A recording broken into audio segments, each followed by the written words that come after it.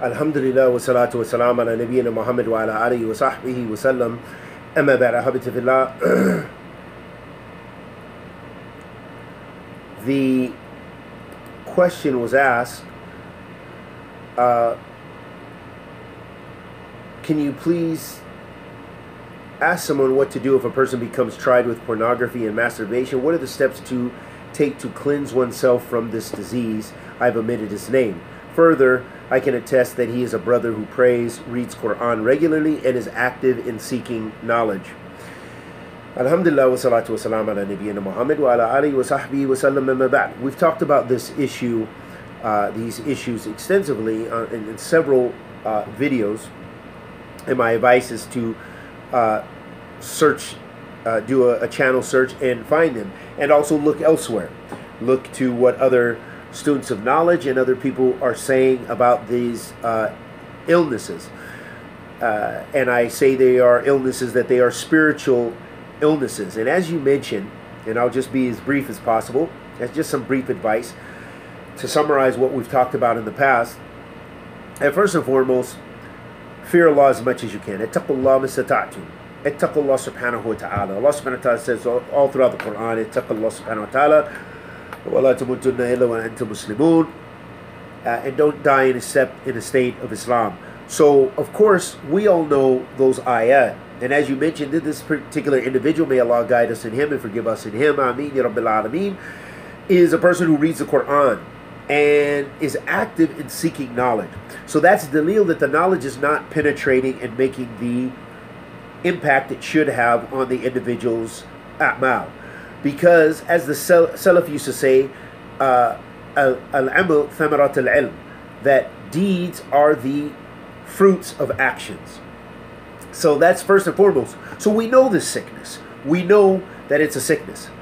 But really, as far as advice, and as far as dealing with this, is as taqwa is putting a barrier between you and the punishment of Allah subhanahu wa ta'ala. That's one aspect of taqwa Allah subhanahu wa ta'ala, and it is adhering to the commandments of Allah and avoiding His prohibitions.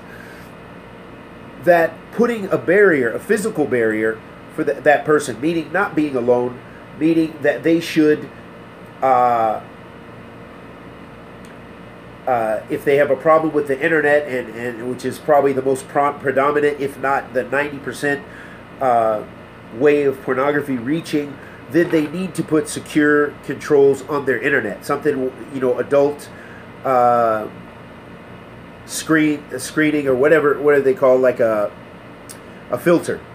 So they need to make some steps, some legitimate steps for themselves to save themselves from that destruction, because it will only lead to zina. And as you already mentioned, that they have an issue with masturbation, because pornography, I can't imagine, it's difficult to tasawwur, to make an image of someone who does not masturbate, who's afflicted with pornography. Because pornography, you've got to act upon that. You're going to be stimulated and you're going to act on it, either through that or either through zina, wa'iyadu billah wa iyyakum min aqubatillah. And so, doing their best to be in it, if they know that they are sick with the sickness, they need to have good husna suhbah, to be in righteous company. And finally, really the ultimate thing that's going to make the difference, of course, being in the environment of Ahl al-Ilm, being in the environment of husna suhbah with good companions, is they will have to make a legitimate decision to release themselves from it. They have to truly want to, and this is the most difficult and critical aspect of it, is that many people, they don't really want to leave the sin. They sort of do. They feel sorrow, they feel shame, but they really don't want to leave the sin. They are addicted to looking at websites. They're addicted to looking at pictures. They're addicted to even the social community of evil, the circle of evil that now there is, webcamming, adult swinging, all these kind of things, akramakumullah. But people become addicted, and it becomes a social circle. There are so many women who find their authenticity through their sexuality and through showing themselves, being voyeurs. By showing themselves, they now have a community of followers around the world who are sexually charged by them. by showing themselves. And we already know all the rulings pertinent to that, that it's a great evil. But the reality is people are immersed in this evil, and people find validation in this evil. And this sickness is predominant, is in our community as well. So we can't deny it. But we have to, one of the steps, as I mentioned, is that a person has to be determined to leave it. And that's a part of Tawbah. Another important point that I want to mention is also a halal badil. That I think this is very, very important, because this addiction is probably unlike substance abuse, and I'm not knowledgeable in either of them as far as a science and as far as those who are counselors and who study these issues. But I think the drug addiction is more physical and much more difficult to really leave. That, you know, people really get physically sick.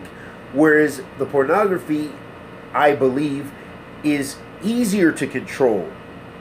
That if there is a positive badil, you know, meaning that there's a positive way of substituting that evil with something is good, then the person will be able to leave that. And Islamically, what that means is marriage. And if the person is a person who has one wife and they're struck with this sickness, then maybe they need two. They need a second wife to help them, to secure them, to anchor them like two pillars. And if it is a person who's not married, then they need to be looking to get married. They need to secure themselves and have a defense. And they need to look for someone who's actually going to help heal them. Because yes, we know some people are sick and they remain sick even if they get married, that they remain sick because they don't find the satisfaction they find. And that's very difficult as well. It's very difficult. We know the challenges because Islamically, we don't really get to know each other before marriage, and we don't, unlike the times of Jahiliyyah, for those who experience that, they know they've had all those kind of relations, you know, so they know about their partner, they know what they like, and they know what to look for if they want. But in Islam, we are restricted. So it's very important. That's why I mentioned another important point, and I mentioned this regarding marriage, is that people should also find people they're attracted to. That's very important. And they should strive in the marriage to maintain that attraction by the woman beautifying herself, taking care of herself physically, not letting herself go. So if that means if the man likes a woman who's fit, then she should take care of herself and try to be fit. If the man likes a woman who's bigger, then she should make herself strive to be bigger, I guess, if that's what is appealing. If a man likes a skin, you know, this. And likewise, do not think I'm ignoring you, sisters, is that the man needs to take care of himself. That he should strive to be pleasing to his wife, because we know sisters are also tested with this. So the man should try to make himself handsome. And part of that handsomeness, of course, is adhering to the Book of Allah and the Sunnah of the Messenger of Allah ﷺ, and having the beard. A second part of that is also taking care of yourself, being fit, you know, and eating healthy, eating and drinking and spiritually being healthy, putting good things into you, which is the Book of Allah and the Sunnah of the Messenger of Allah ﷺ, and positive thoughts and khair, and leaving off the evil. And as we mentioned, eating good, eating organic if you can afford to do so, not eating poisonous foods, because poisonous products, you are what you eat, as they say. You know, that this comes out, and it comes out in other ways we don't even know how it changes ourselves, and aside from the illnesses, but even the mental, and which affects even our spiritual. If we're always feeling sick, we're always feeling tired, that's going to affect our ibadah. So the body, the human body, is it's one vessel, and we even have evidence from the Shara. The Prophet ﷺ said, mentioned about inna fi jizd mudghatan idha salaha salaha jizd kullu wa idha fasada fasada jizd kullu ala wa qalb. And then the Prophet ﷺ, he said that in the body is a morsel of flesh. If it is clean or healthy, the whole body is healthy, and if it is sick, the whole body is sick. Verily, it's the heart. So going back to the topic, getting the heart healthy by putting in good, because pornography obviously breeds sickness, and it manifests itself through sickness. There's no good that's going to come about it, And we ask Allah the Almighty to accept our good and forgive our evil. And may Allah subhanahu wa ta'ala cure us all of our sins and our ailments, our physical, mental, and spiritual ailments. Ameen. And make it easy for our brother to come back to Allah and away from that. Because a last point I want to mention is especially for the student of knowledge. And some of the Salaf used to say, were mentioned, that one of the reasons they didn't have excellent memory is because of the sins. And so, with that being the case, the person who does ma'asi, the student of knowledge, they're not going to get, even if they fool the people and they get a little bit of knowledge, they will limit themselves. They will forget, because when you're memorizing text and you're reading the Quran and it's not penetrating your heart, and then you go and spend 20 minutes watching pornography and those kind of things, it's going to eat away your good deeds, and it's going to eat away your memory and eat away your talab al-ilm. As we said, al-amal thamarat al-ilm, as the Salaf used to say, that deeds are the fruits of knowledge. And we ask Allah the Almighty to bless us with ilm nafi, rizq tayyib, wa amalan mutaqabbalan, wa sallallahu alaihi wa sallam ala nabiyyina Muhammad.